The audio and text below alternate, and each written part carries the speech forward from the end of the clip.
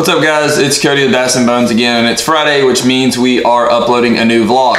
Last week, if you didn't catch it, I'll post a link, but last week we talked about kind of the reality of professional bass fishing and what you really need to bass fish and kind of a few of the different levels and the misperceptions of what professional fishing is, and kind of try to dispel a few of those myths. This week, I want to quickly talk about how to get started tournament fishing. I have people all the time ask me, hey, how did you get started? You know, how did you work your way up and all that? So, you know, for me, I started, there's all different ways, I guess, but for me, I started actually in college. I was going to Arkansas Tech University as North Central Arkansas, and had a fishing team. This was right when college fishing was getting started. So I had been wanting to do that. Had a 16-foot bass tracker and that my grandpa had bought for us to go fishing in, and I'd fished around a lot, but hadn't really fished many tournaments.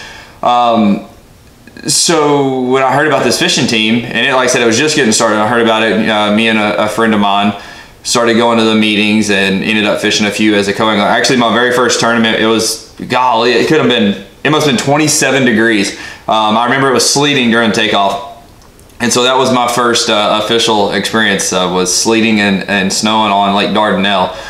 But I fished several of those events with the fishing club and eventually bought a boat. I got a job at Fred's dollar store there while I was in school and ended up buying a 25-year-old Ranger. My first boat was an old Ranger, and the carpet was tore up, the fenders were tore up, all the finish, but it did get me out there and get me fishing, which is, if you refer back to the other video, that's what's important.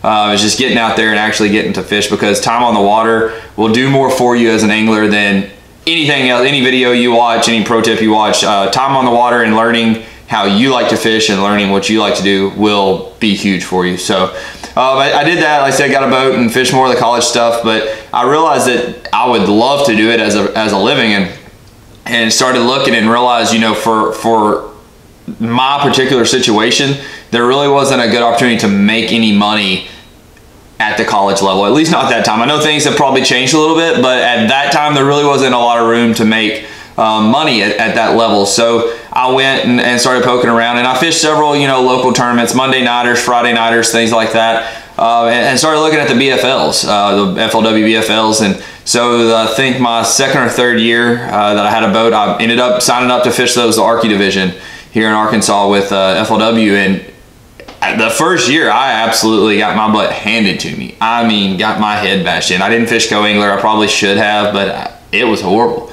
I got absolutely smoked my first year, but it was definitely a good learning process. And I had the opportunity to, one, go to a championship, you know, and I mean, realistically had a chance to work up to go to the Forcewood Cup, which, not that I'm even scared doing that, but I had a chance to, and you had a chance to make a little bit more money. And that's what really, if you want to play this game, you have to be making money or getting money from somewhere. It's one of the only jobs in the world that you have to pay to play.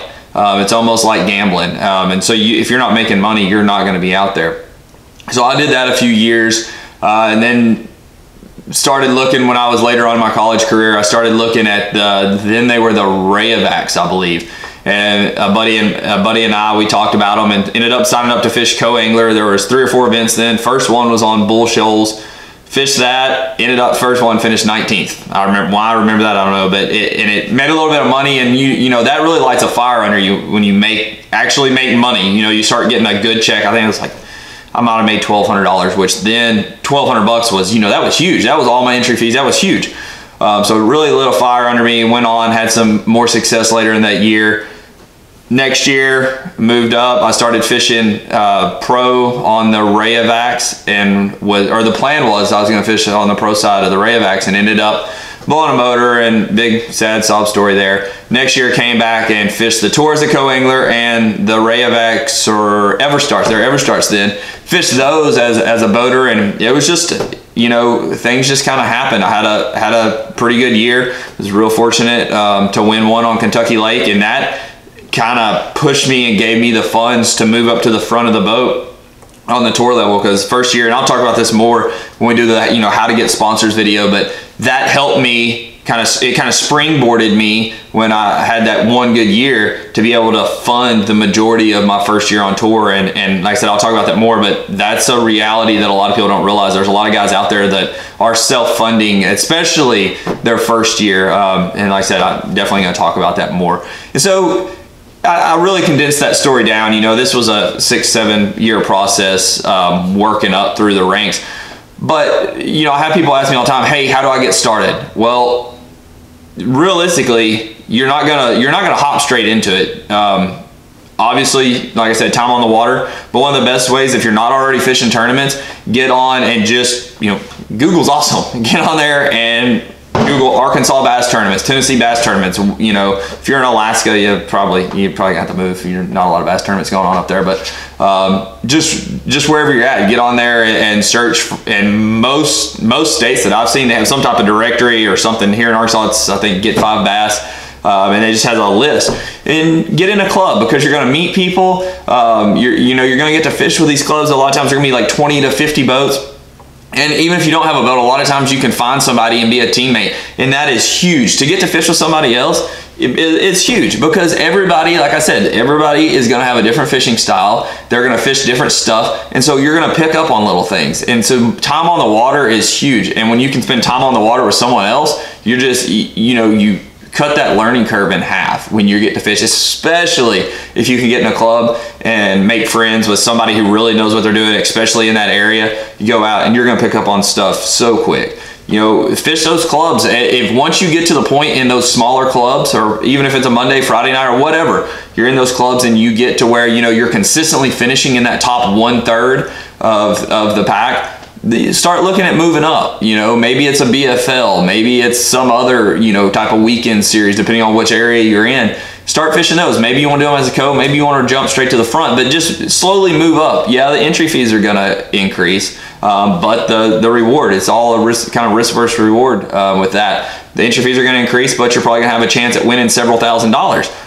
When you win that money, you know, you can roll it back into a fishing fund, is what I do, and use that to hopefully start paying entry fees towards the next level, that regional level. You know, the FLW, the Costa Series now used to be a Rayovac and Everstart, and you can use that money to roll back in and kind of invest in yourself. Because what you're doing, if you're wanting to really fish professionally or get to that next level, you have to realize that you're kind of building a company, you're building a brand, and if you win a little bit of money and go and just blow it, you're never going to get to that next point. You really have to look at it as a business, because that's what it is. And so you start taking that money and figure out a way to use it, to reinvest it in yourself, to start working that ladder up to the top. It's not fun, it's not easy, but nothing else is. You know, when you look at it from a career, you don't come out of college and go straight in and go straight to the top of a career, whether it's engineering or whatever. You're not going to come out of school, trade school, college, whatever, and go straight to the top. It's just not going to happen. So when you start working up those different organizations and different size tournaments, just be sure to reinvest in yourself, and always, kind of cliche, but keep your eye on the prize. You know, look at where you're wanting to go. If you're to a point, you know, and you have no opportunity to fish larger tournaments, you have no opportunity for any publicity, you have no opportunity to grow with that organization, maybe it's time, maybe you've kind of outgrown it, maybe it's time to look to that higher level, and you'll make it.